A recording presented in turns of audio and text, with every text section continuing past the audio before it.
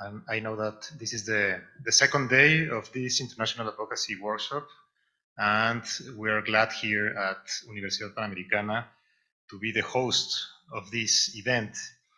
I would like to especially thank those that are around the world in different places, and I would like to say that we share these family values, and we at Universidad Panamericana are also committed to it.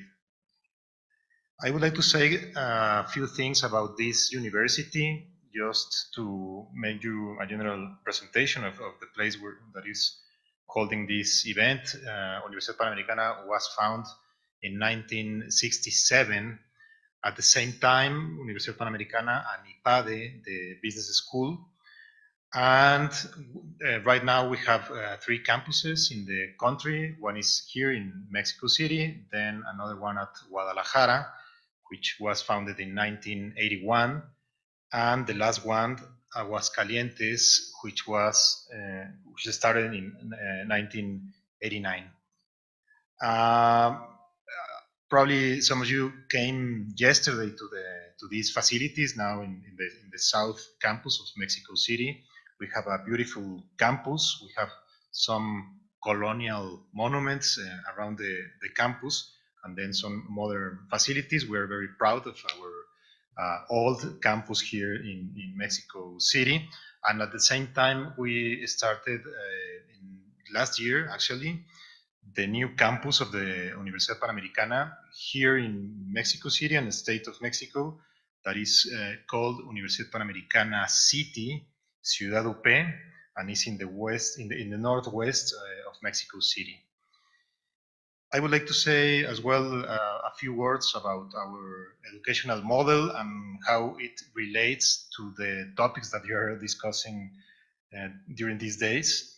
So the first one is just to mention that for Universidad Panamericana is very important the academic standards, but at the same time a person-centered model. So we believe in this not only in the academic excellence, but at the same time in the human excellence. And we have like a Catholic or Christian identity here in the university. We believe in the integral education of our students, and we believe that we have to work with the students not only in the professional terms, but as well in the personal terms. At the same time, we think that the reflection and the dialogue are very important in this society. We need an intelligent approach to different topics. We believe in the scientific and technological advances.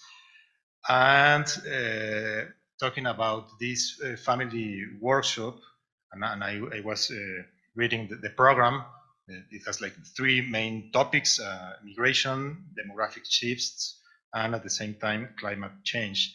So I believe the approach to all these three topics is very important to do it in a deep way and in this reflection and dialogue. And then a few data and a few facts about the university that is running this program. One example in national terms for the three campuses of the university, we have 11,000 undergrad students and we have 4,000 graduate students. Right now in the university, we have 220 PhD professors full-time, and we are focusing research at the same time. We have 140 members of the national system of research. Right now, we are in the university, we're the second private university in Mexico with the highest scientific production. And this is important because we believe in research, we believe in the current topics of society, and we think we can work together with many organizations in order to get new topics and to find some solutions for the society problems. In the university as well, we have a very important exchange program. Right now we have a relationship with 185 universities around the world. I know that In this program, we have participants from many different parts of the world. And I would like to say something about the social initiatives we have in the university. As you know, Mexico is a very, very nice country, but at the same time, we have many problems in our society, in our country. We have poverty, and we have a lot of inequality. So, in that sense, Universidad Panamericana is committed to the social work of the university in the whole country. One thing that we are very proud about to mention is that we have 8 communities around the country in which we have integral attention. Those are specific communities. Some of them are in some of the poorest places of the country, and we have not only healthcare, but at the same time some programs, very different programs, and we focus on the integral attention of all the people of that communities. And probably we have like 2 main objectives with these communities. One is quality of life, and the other one is the commitment with the community. So those are just a very brief introduction about the university. I would like to thank everyone for believing in this university. And we are going to open the floor to see if there are any questions around the world in the Zoom platform. Meanwhile, I was thinking of a question. We know that at least in Mexico, it is very common that parents get too much involved in the institution's work, especially in elementary schools. So it's like a double question. How would you describe a healthy relationship of parents with their sons and daughters' education in higher education?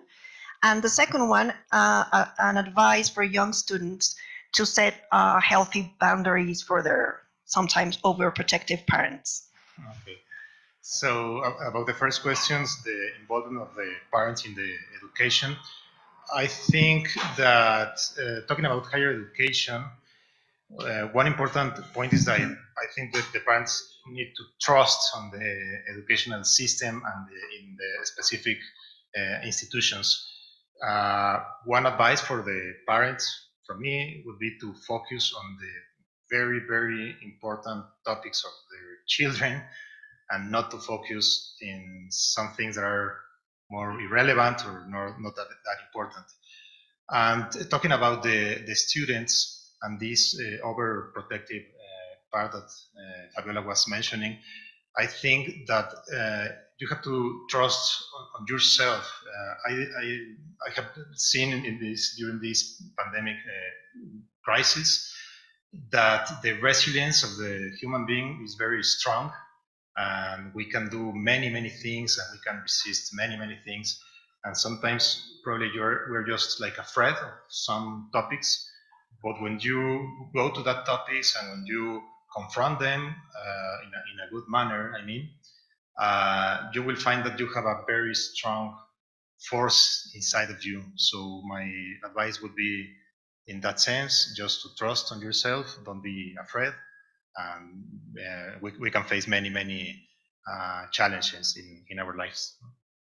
Hello, my name is August. I was also present yesterday. I'm a student from the Netherlands. And sir, you just mentioned poverty in Mexico. I'm from the Netherlands, and we often hear about drug cartels and drug problems in Mexico. And I ask myself, what's the relation between these drug cartels, poverty, and maybe bigger immigration to USA? Yeah, that's a very good question.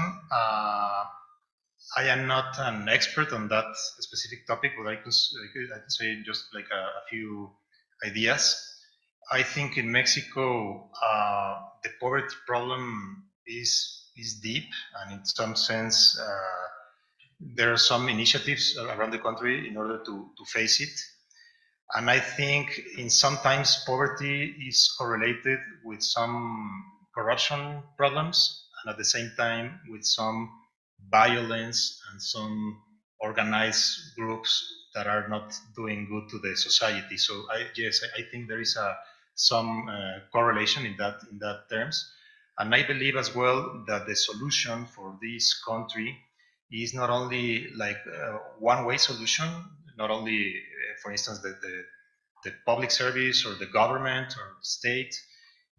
We need everyone involved. We need the companies, we need the universities, we need the social community. I mean, everyone in order to face this problem and to try to solve it. My name is Molnar Viktor. I'm from Hungary, and I would like to ask you, most of the time when we hear about multi-generational families, Mexico usually comes up as the prime example when grandparents or even great-grandparents live together with the family, with children, and how it actually helps the household stick together. What I'm asking is what problem we usually see in my country is when one of these young parents want, especially the ones that are live in poverty, they cannot move out from these multi-generational households because they don't have money. And even then, the family cannot even provide them because of the extraordinary housing prices that currently are on the market. Is Mexico also experiencing this, that young adults cannot go out from the family homes and actually start their own houses?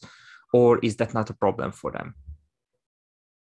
I agree that grandparents are a very big issue, and at the same time, probably a very big solution here in Mexico. We have a strong community talking about grandparents, and I think they are very important for their children and the grandchildren.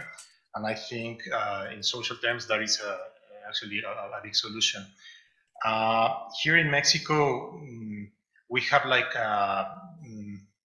for the grandparents and the people above, for instance, 60 and 65, we have a social security program for the ones that have been working all their life, and then we have some like social communities that can work with them in the future.